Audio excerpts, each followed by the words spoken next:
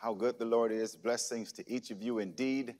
Thank you so much for joining us this evening as we study the Word of God. Can't tell you how delighted I am that you've taken the time out to join us here at the New Mount Olive Baptist Church as we engage the Scriptures and as we teach the truth of the Word of God so that we can all be better believers in the body of Christ. If you would, I ask you now to go with me to God in prayer. Gracious and eternal God, our Father, we stop now to say thank you. We thank you, God, for another day. God, we thank you for being a God who forgives us of all of our sins and trespasses against you. Lord, we pray now that as we prepare to study your word, that your word would enrich our lives, that we would, God, be able to explain your word to your people in such a way that it would edify them and educate them so that we can all be better for your glory. It is in the name of our Lord and our Savior, Jesus Christ, that we offer this prayer, and every child of God said, amen. Beloved, thank you so much. I'm going to go back. Pastor Kennedy and I started this series in Matthew chapter number 5, verses 3 through 12 as we talk about the Beatitudes. So this evening I want to read verse 3 and verse 10. Verse 3 and verse 10. Reading from the New American Standard Translation of the biblical text. Hear the word of God as it speaks to us. Blessed are the poor in spirit, for theirs is the kingdom of heaven. Verse 10. Blessed are those who have been persecuted for the sake of righteousness, for theirs is the kingdom of heaven.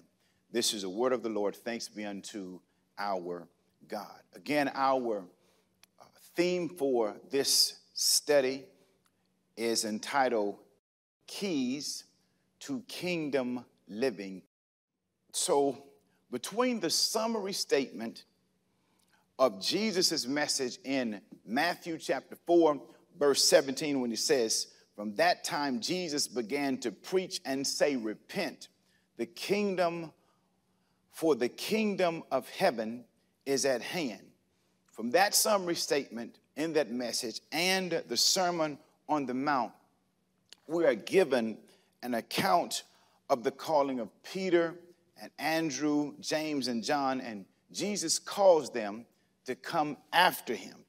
And we're told in each of those accounts that they followed him, and large crowds followed Jesus as well. So in the Sermon on the Mount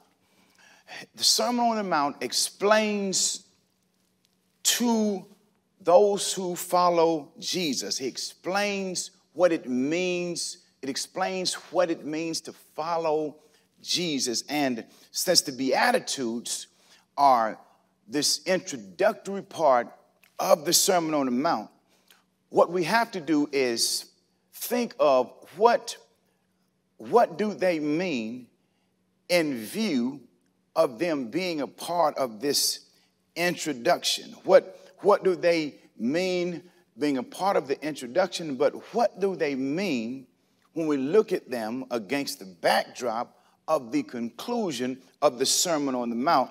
And the conclusion of the Sermon on the Mount, it gives us, if we would watch carefully, three very intriguing episodes, if you will. The first one is the parable of the narrow gate, which is found in chapter 7, verses 3 through 14. And in this narrow gate, it's this metaphor for a restricted or difficult gate. And the English Standard Version captures it like this, and it says, for the gate is narrow and the way is hard that leads to life, and those who find it are few. And hard explains what it means when we hear the word narrow. Jesus, in that particular episode or account, he paints this vision of what life in the kingdom is like and how one lives in such a way to bring such a kingdom life about in one's own life. And in conclusion, what he is suggesting is this. He is asking all of those who would seek to be his disciples. He is asking, are you willing to face the difficulties that living in this kingdom or this kingdom life, are you willing to embrace the difficulties that come with this life? The second one is the parable of the tree and its fruit, intertwined with that of the wolves in sheep's clothing, which is found in chapter 7, verses 15 through 23. These parables teach disciples how to recognize those who are false spokesmen for God. If people have not incorporated the values of the kingdom of heaven by embracing and embodying the behaviors that the Sermon on the Mount instructs one to embody, they are not considered true spokesmen or true spokespersons for God. Now, in the third parable, it is found in chapter 7, verses 24 through 27, and this is the parable of the houses. The person who builds the house on the rock is the one who has done the hard work of putting into practice what Jesus has just said in the Sermon on the Mount. The storm that destroys the house may include life's difficulties, but it is not no less than the final judgment. One scholar says this, Craig Kinnemer says this. He comments on the conclusion of the Sermon on the Mount. He says that Matthew intends this part of the discourse to not only challenge his community's opponents, but to prevent his community from becoming like those opponents. Both Jesus and Matthew, they place emphasis in the Sermon on the Mount about practice. It's about practicing what Jesus says. It is this practice that we must live our lives in a kingdom way. And that is what the Sermon on the Mount is instructing us. The Sermon on the Mount put into practice is the central focus of what Matthew's gospel is for those who would desire to be disciples. So this introduction of these Beatitudes, we hear this word blessed. Blessed are they, blessed. In each of the Beatitudes, it sets this squarely in the wisdom tradition. And in wisdom literature, the point of this pronouncement of blessing, it motivates behavior.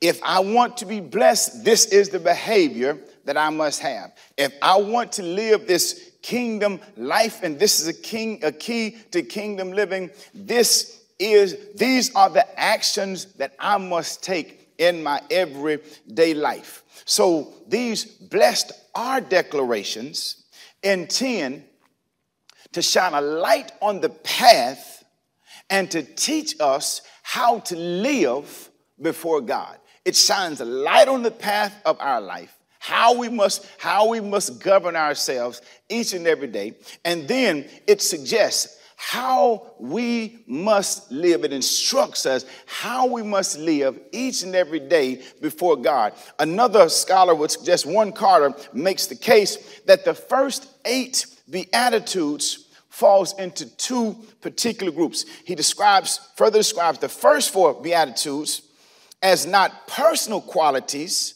but oppressive situations of distress or bad fortune, which are honored or esteemed because God's reign reverses them. Watch him say it again. This is what Carter says. He says, the first 4 Beatitudes, they are described as not personal qualities, but oppressive situations of distress or bad fortune, which are honored or esteemed because God's reign reverses them. He goes on to describe that the remaining four, and what we see in verses 11 and 12, not as human circumstances, but as human actions, which express God's transforming reign until God's completion of it. So putting these two descriptions together, when you put the first four and the last ones together, he seems to suggest that the Beatitudes describe human actions, these last four human actions, which are the result of God's reign, and address the oppressive circumstances facing the insignificant ones of an earthly empire. So those things that we see as situations that people find themselves in because of oppressive regimes, oppressive situations. It's the actions that we have that God guides in the final four that address those situations in the first four. So Pastor and I want to look at how we see what's happening. And this is a very different lens than traditionally the Beatitudes have been viewed from. Most of them have been viewed from a very spiritualized perspective. So when Carter talks about this empire of heaven, we want to look at these in a way that we address what we believe are real life situations in today's society. As disciples, or those who would be the disciples of the Lord, how are we to respond in the midst of all of the chaos, all of the crisis, all of the situations? So when Warren Carter, the scholar, suggests that it's about this empire of heaven, he suggests this, and he says, this empire of heaven conquers the empires of this world as believers, as disciples of Jesus, obey the King of heaven's empire.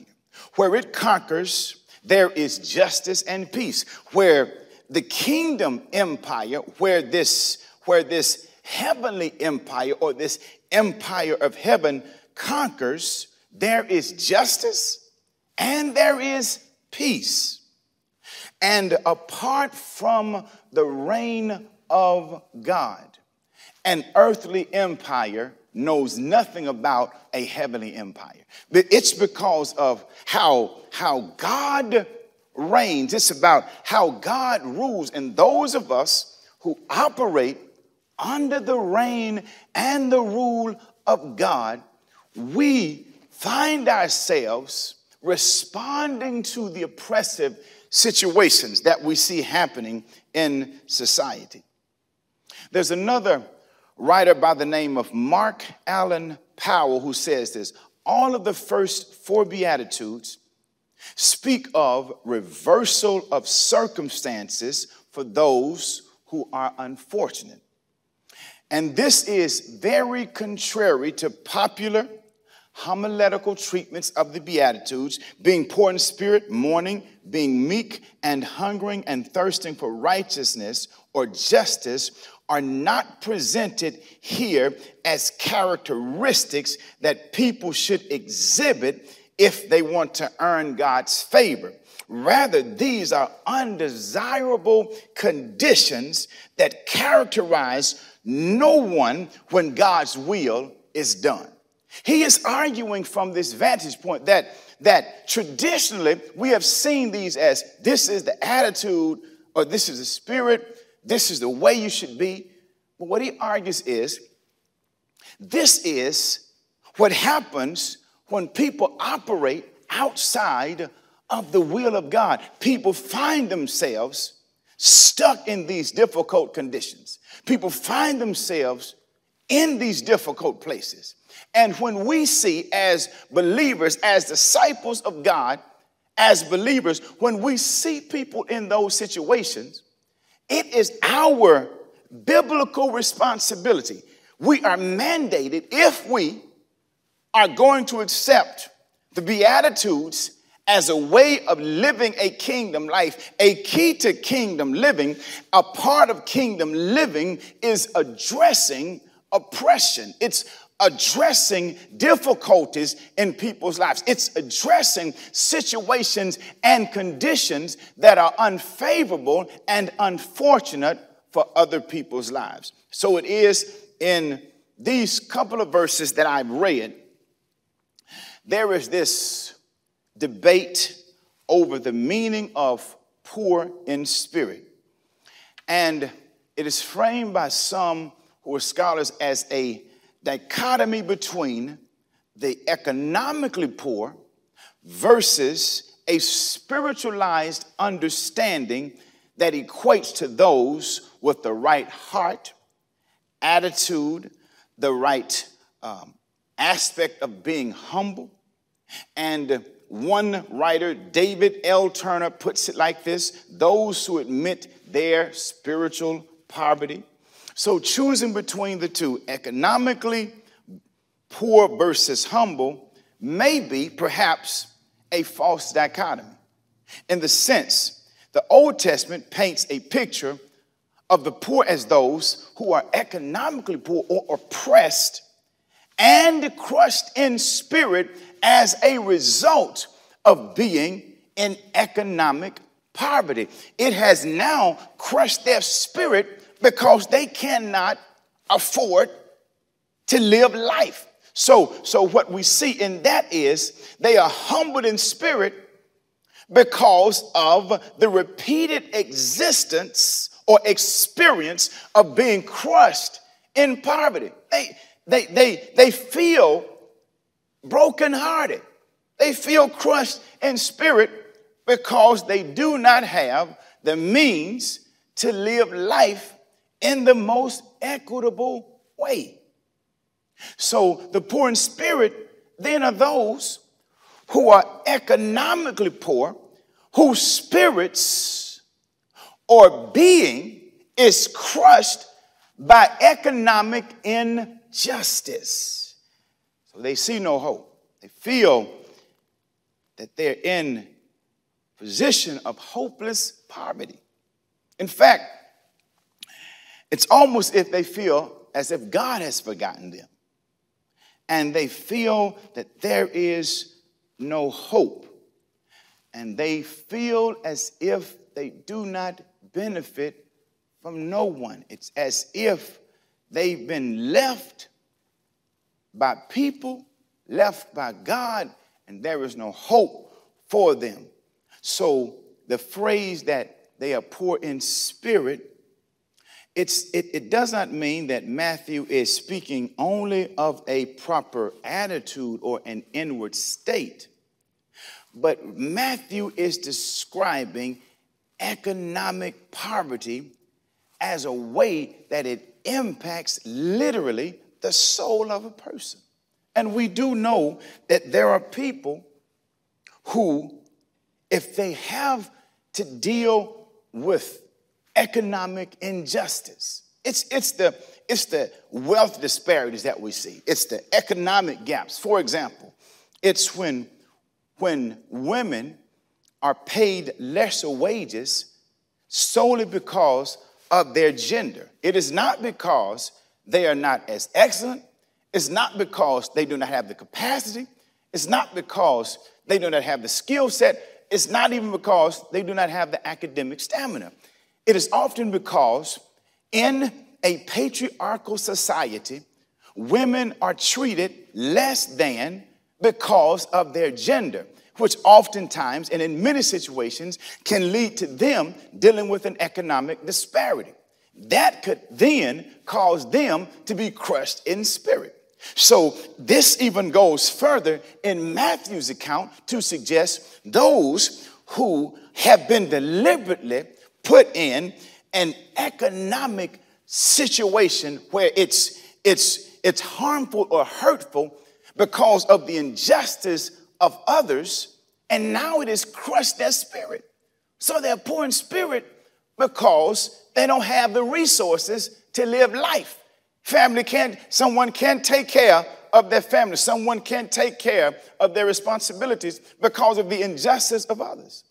And now it has led to them being poor in spirit. So there is this connection of verse 3 and verse 10 in that in the first and the eighth beatitude is this: because theirs is the kingdom of heaven. Those who are persecuted on account of justice are persecuted because they have set out to live in a way and to speak in a way and to live in a way that they are operating in the obedient practices that are stated in the Sermon on the Mount, and they are meeting the injustices that keep poor people poor, and they meet these injustices with God's justice. And therefore they are persecuted because they live out the justice of God's kingdom. So that's why you see a lot of people getting persecuted, because they believe in social justice, because they say that there is a problem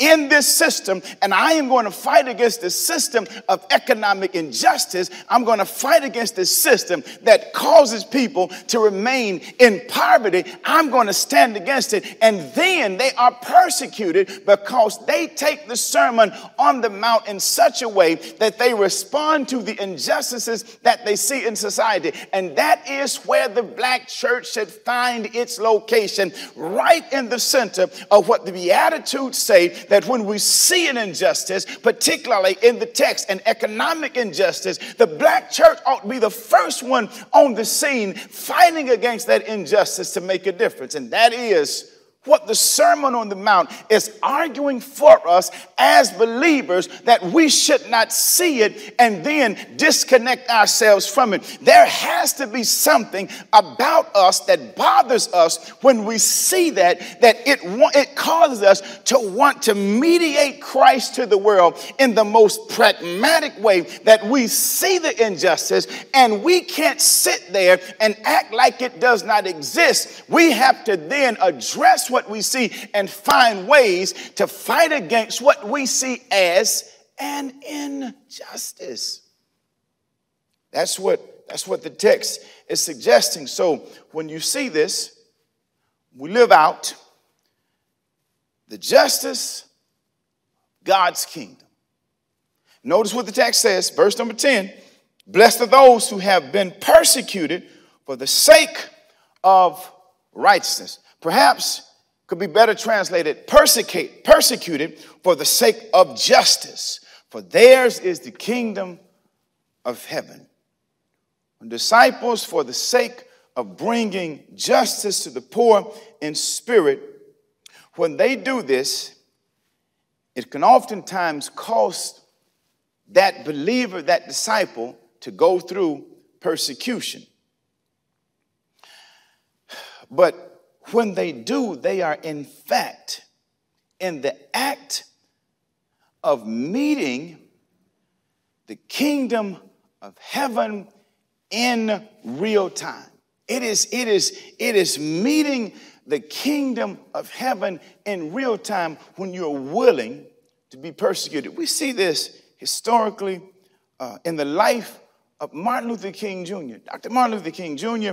found himself fighting against economic injustice, poverty among black people. As he fought against this, he was persecuted even to the point that he was assassinated. The reality of it is, beloved, when we live out this kind of life, we can experience the kingdom of heaven now. So the keys to kingdom living, most of us look at this eschatologically. We think of it as a futuristic reality. But we can live in this kingdom experience. This scholar Carter says, this empire of heaven. We can live in this kingdom of heaven in the right now if we would follow what the Beatitudes and the Sermon of the Mount are instructing us to do. And watch again. I want to read it again. Blessed are the poor in spirit, for theirs is the kingdom of heaven. Go to verse 10. Blessed are those who have been persecuted for the sake of justice, for theirs is the kingdom of heaven. You don't have to be in heaven to live in the empire of heaven if you are willing to respond to the Sermon on the Mount in the way in which Jesus teaches it in the text. Beloved, if I can simply say one thing for you to remember this evening, is that when we see injustice, particularly in the text, economic injustice, those of us who are willing to follow the scriptures must stand up against it. If you are a supervisor on the job and you see someone experiencing economic injustice and you have the ability to change that, change it. If you are a believer living in society and you see economic injustice and you have the capacity to fight against it, fight against it. But just know persecution will come when you stand against injustice. The scripture also says, for theirs is the kingdom of heaven. There is something about this kingdom living that God expects us to carry out while we walk on this side of glory. So when we see what's happening in verse 3, those who are poor in spirit, we have to be willing to say, I'll fight against it from the vantage point of verse 10 and said, even if I'm persecuted, mistreated, mishandled, if I have to face difficulties, I'll face those difficulties because I believe in being obedient to what the scripture is teaching. If the scripture is teaching me to stand boldly against the injustice, I must do that so that those in verse 3 will not have to be under the pressure of that oppressiveness, but they can experience kingdom living on this side because they have no voice. But those of us who have a voice must be a voice for the voiceless. They have no power, but those of us who have power must exhibit power for the powerless. They have no hope, but those of us who have the ability to give hope must give hope to the hopeless. That is the response that we must have when we understand what it means to live this kingdom life. And that is a key to kingdom living. A key to kingdom living is when you're willing to fight against injustice, even if it means that you are persecuted for fighting against that injustice. God bless you. Let's go to God in prayer. Gracious and eternal God, our Father, we stop now to say thank you. We thank you, God, for another day. Thank you for the bounty of blessings that you have so graciously bestowed upon us. We pray now, oh God, that there's someone watching, listening, and Lord, they have a sense that you're calling them to salvation. We ask now, God, that they would repent, admit that they've sinned, God, that they would ask you to come into their heart and ask Jesus to be Lord and Savior of their life. Believe by faith and be saved. God, we pray for the person perhaps who finds themselves now feeling convicted that you are God of another chance and they want to recommit their life to you. Let them at this moment know that they can have a new start. And God, for those who perhaps may be looking to join our church, wherever they may be located, if they're in this area or in any geographical location, they can be a part of what you're doing here in the new Mount Olive Baptist Church. We pray now, God, that you would give them peace about that decision. We thank you, God, for who you are. It's in the name of our Lord and our Savior, Jesus Christ, that we offer this prayer. And every child of God said, amen. Again, beloved, thank you so much for joining us and being a part of what God is doing here in the New Mount Olive Baptist Church. We pray that if the Lord moves on your heart to connect On the screen, there are ways in which you can connect. If the Lord is moving on your heart to contribute on the screen, there are ways in which you can contribute. We thank you for joining us, and we pray that you would continue to read through the Beatitudes so that you will understand the keys to kingdom living. God bless you. I love you, and there's absolutely nothing you can do about it.